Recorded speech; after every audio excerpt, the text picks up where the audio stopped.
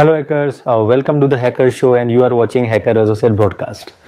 In this section we are going to focus on live endpoint analysis. So I'm going to show you like how to use this framework we call Automated SSRF Scanner Framework 2.0, how to use it specifically for live endpoint. So I'm going to take one live application and I'm going to demonstrate how we can identify vulnerability quickly.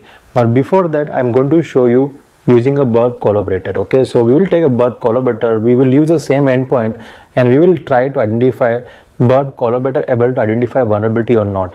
In this case, in this particular case, a bug collaborator simply fail. Bug collaborator not able to identify vulnerability, but when I manually examine this stuff, I identify there is a SSRF vulnerability present under this endpoint. So that is the case, that trigger in my mind, why not I'll write a tool such kind of scenarios, because this is not only the case, previously 25-30 cases last 3 months, and I use my own framework and I identify vulnerability very quickly as compared to bug collaborator. So that is the reason I designed this framework. This is the case where bug collaborator fail.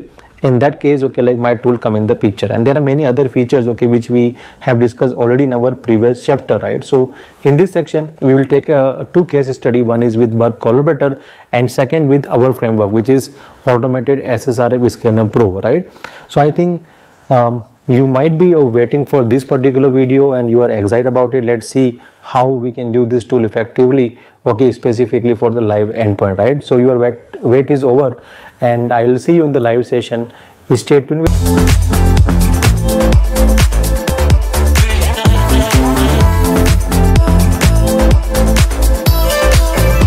Hey, hello everyone, welcome to that practical session, and in this section I'm going to focus on live endpoint analysis.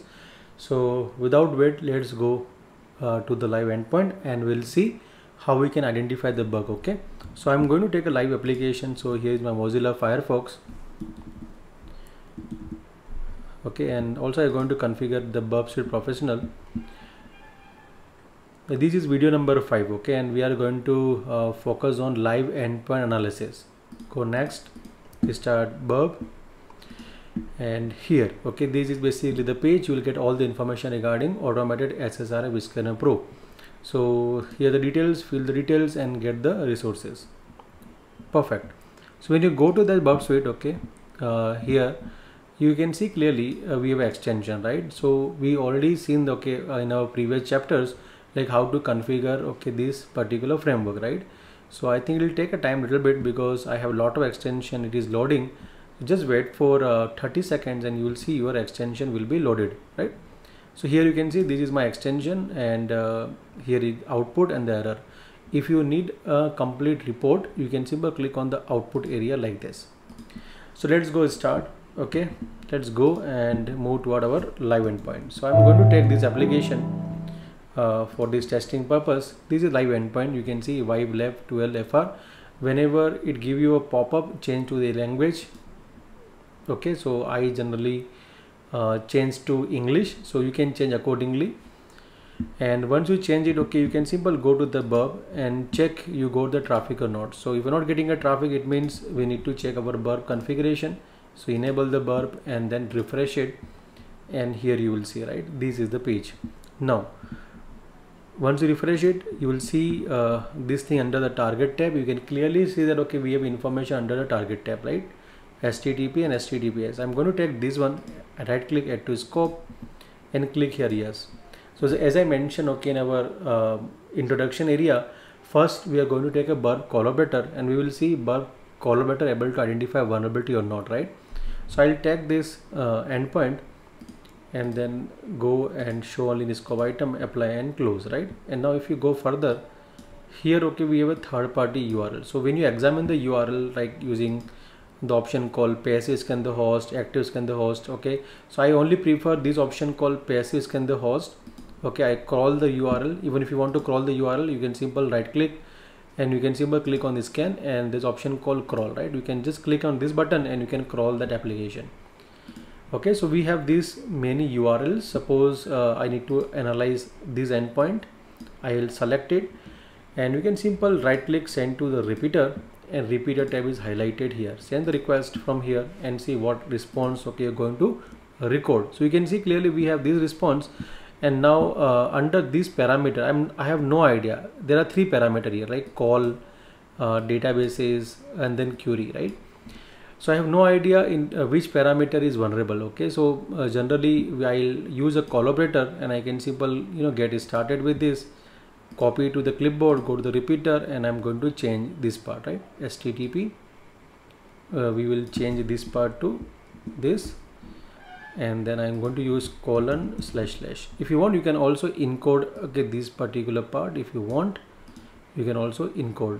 Okay, so you can also use the extension called HackWorter. So I'm not sure like it is enabled in my system. Otherwise you can use Ctrl+U. Let me just try encode. You can see it's encoded. Okay, so I'm sending without encoding, and I'll just put a space and then send it.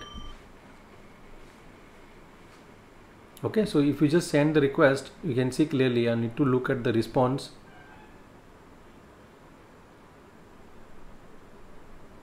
You can see like we have certain responses, but when I look at the collaborator, click on the poll now, you can see clearly I don't have any response coming from that application. Okay, that is the one thing.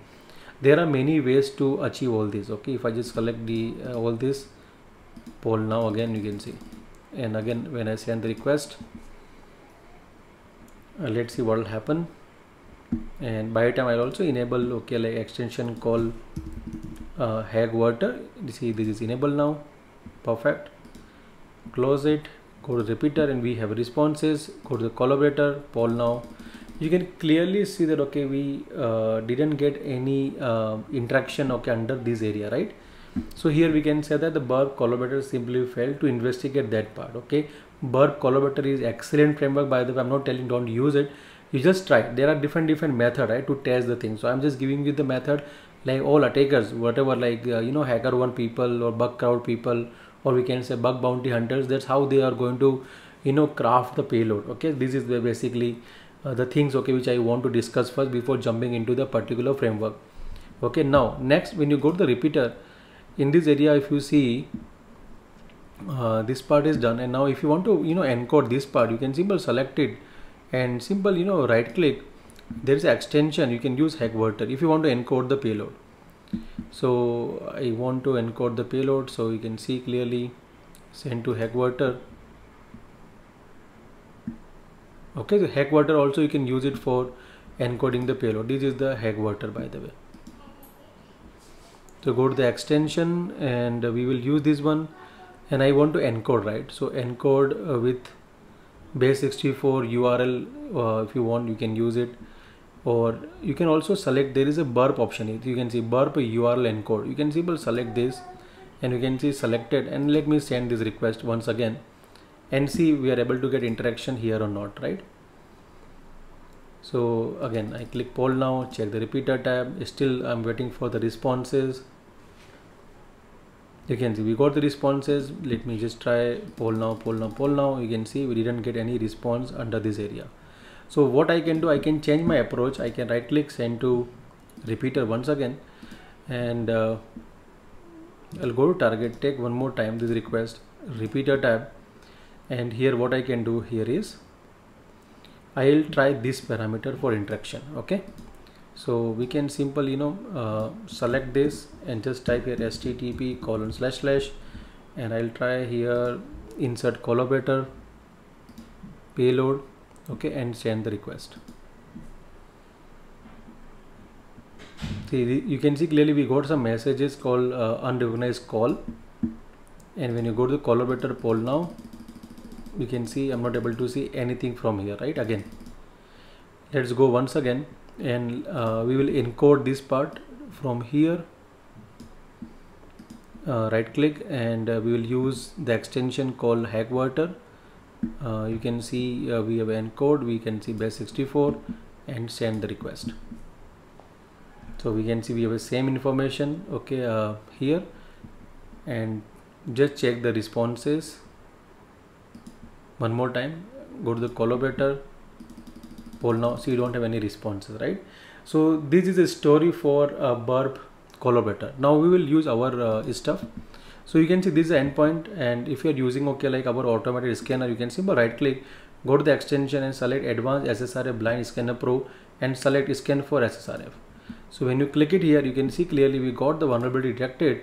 And now if I just go this side, you can see request, we have responses, okay, here, right? So we are getting the information, okay.